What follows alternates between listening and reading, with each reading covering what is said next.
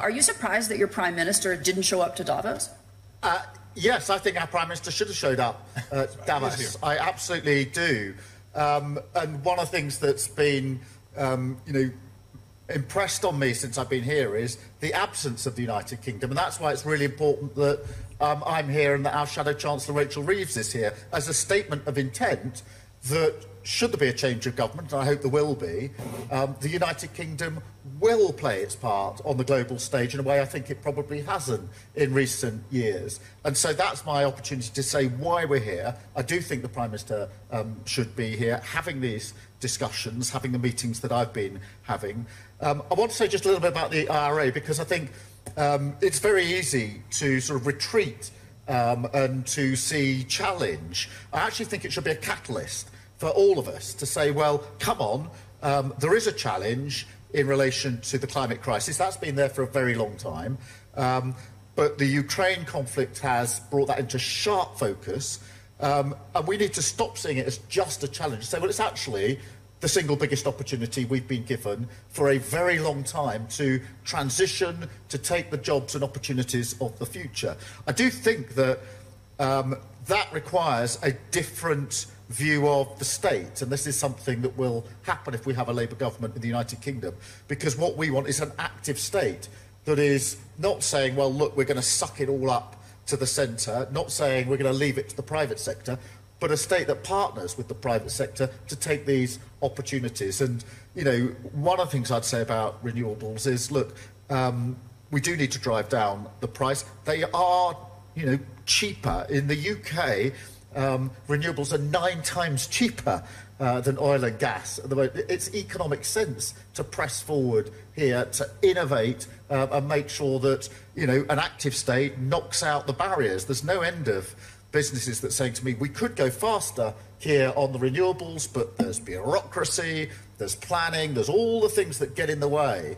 And I think an active state says, right, we partner with that, we knock them out the way, and we drive forward, because the prize here is huge in terms of energy security. And that shouldn't be something which is national. It's in all of our interest to have energy security. It's in all of our interest to make sure that Putin can't weaponise energy across the world, whether it's now or any time in the future. So that's why, you know, there's an element, of course, of each country trying to rise to this challenge themselves, but there is also an element of mutual cooperation in this, in relation to the mutual threats that we are facing. And that's why I'm very keen to develop this idea of Clean Power Alliance, which, as I say, is an inverse OPEC in the sense that the purpose is to drive down those prices across the globe. When you say active state, you're not talking about nationalising industry.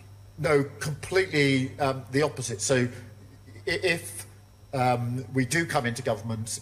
what changed your mind? Because I know at some point in the recent past you were for nationalising energy. Well, we looked at... when the energy prices went through the roof in the summer, we had a good hard think about what... because, you know, consumers, families across the United Kingdom were really worried because their prices were, you know, doubling, tripling, and there was already a cost of living crisis. And we looked at the cost of taking energy companies into public ownership and had to make a decision. Do we use such money as available to pay off the shareholders so that you can have a publicly owned asset which does nothing to drive down bills, or do we drive down bills for people who are struggling to make ends meet? We took the second choice, having looked at those two options. And I think that's the right thing. Having said that, I think an active state, we would create a vehicle, Great British Energy, which would be a vehicle to take advantage of investment in cooperation in renewables as we go forward. So there's a very pragmatic approach to this in the light of a very, very serious cost of living crisis. Do you feel that the United Kingdom would be in the economic hole that it's in right now had there not been a Brexit? Well, they were still part of Europe. I think that if you look at the United Kingdom, for 13 years, the Achilles heel has been failure to grow the economy. And so this predated Brexit. Brexit made that even harder. And that's why we've been making the case for a closer economic relationship with the EU. But it's not just the EU. We've not had a strategic plan in the United Kingdom for 10 years.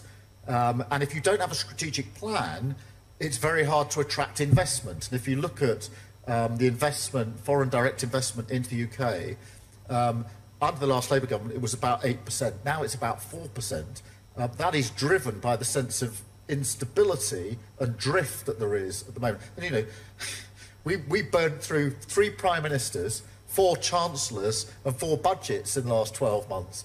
They are not the conditions for stability, and that's why it's very important that we make it clear as an incoming Labour government that stability and economic growth, restoring trust in the institutions that give that credibility and trust, the OBR, the Bank of England, is very, very important to the project of ensuring that in that way we can match public investment with private investment, and in that way unlock the huge potential there is. I mean, the UK's got brilliant universities, brilliant scientists, brilliant innovation. We've got all the attributes for investment. We just need to create the circumstance, the environment in which we can change around what I think is the drift. And that drift is managed. The fact that our Prime Minister is not here, I think, is evidence of the drift. And we intend to reverse that.